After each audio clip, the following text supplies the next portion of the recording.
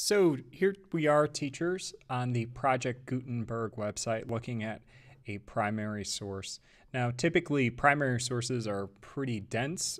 They use language that students are unfamiliar with and different sentence configurations, things like that. So when we get into things like the Federalist Papers in particular, something like the Microsoft Immersive Reader can be really helpful for students to help digest such a heavy text.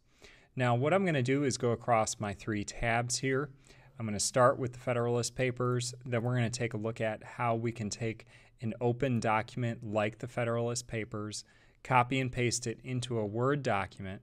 I'm going to show you what the Immersive Reader features are like, and then we're going to go in and create a Schoology assignment using that OneDrive document so that we can really go from primary source to assistive technology and then into our Schoology course. So here we go. First, I'm going to copy the text of my primary source from the Project Gutenberg website. Then I'm going to go over to my OneDrive and I'm going to create a new Word document. As soon as I'm here, I'm going to paste the text using Command V. So right-clicking and pasting is not going to work, but a Command V on your MacBook's keyboard will help.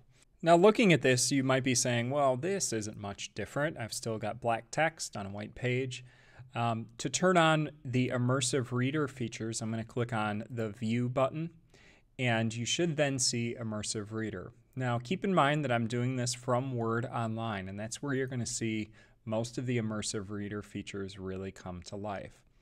When you first load Immersive Reader, you get a little tour in the form of these pop-up boxes.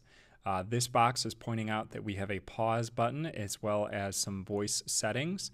These voice settings are only available when you're using the online version, so you can change things like the pace and the tone of voice, things like that. Next, it's going to point out that you can adjust how the text displays on the page. Now, this is a much more readable format.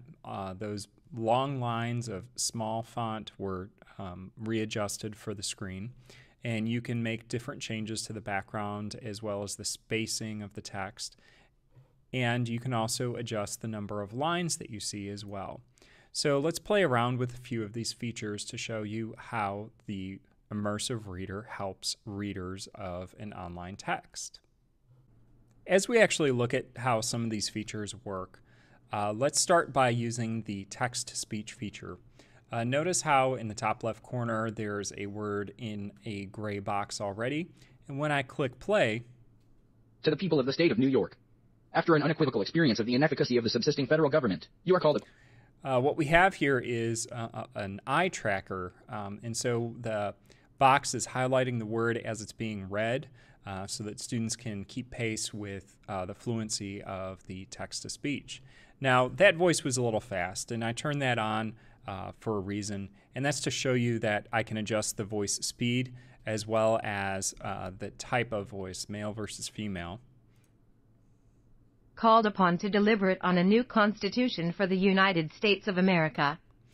And making those adjustments are immediate. I'm tapping into Office 365's cloud, and so each of those voices is streaming then as it's analyzing the text. Speaking of analyzing the text, let's take a look at some of these other features that I pointed out before and how they change the text as I go. Now, of course, I can adjust the size of the font to something that's comfortable. I can change the spacing, and this feature was on by default. I like this a lot. It turns on essentially double spacing, which is easier to read. You don't get lost in the lines as quickly, but you're also not changing the original text. So if I were to go back to the original, the whole text is still on one page. Of course, font as well as background colors can be adjusted as well. I particularly like the white text on black background if I'm going to be reading in a dark space with low light. Now going across to what Microsoft calls the grammar options, I can highlight certain words or also turn off and on the labels for where syllables are there. Some of these features would be really great to look at some pieces of poetry or even look at students' writing. For example, if you wanted students to go through their writing and strengthen some of the verbs that they use in their writing, or even add more adjectives or look at whether or not they're using repetitive terms, you can highlight the different parts of speech and help students analyze the text as they read. The last tab at the top right corner then is to change the line focus as well as that picture dictionary. And what I mean by picture dictionary is when I click on a word, it highlights it. And in some cases, what ends up happening is I get a little visual as to what that word could be interpreted as. Now, the line focus actually changes how much text is displayed on the screen. So it's not so much the size of the font, but as I click on, for example, 3 lines, a shadow box appears. So now I can focus on just the line that is being read.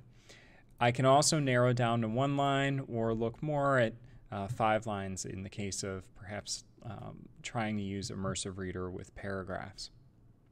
So these features are great, right? But how do we get this reading now in front of students? Because so far, we've only set up this Word document in our own Word Online OneDrive. So after renaming the file, and I renamed this Federalist 1, I'm going to go over to the Share button on the far right corner. Clicking on Share brings up the option to share directly with certain people. However, I don't want students editing this Word document.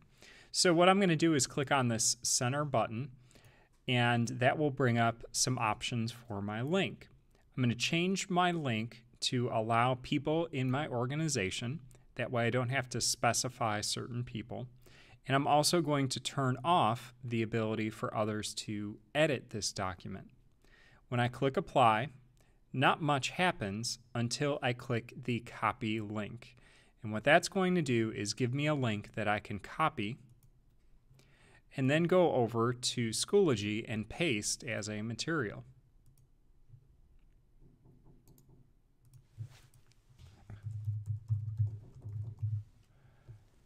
Once posted, students can then click on this link, which will open the document in another tab. And just as a review, for them to turn on the Immersive Viewer, they're going to switch to the View tab in Word Online and click Immersive Reader. Thanks for watching the short tutorial. Hope you find it useful with any of your students struggling with reading complex texts.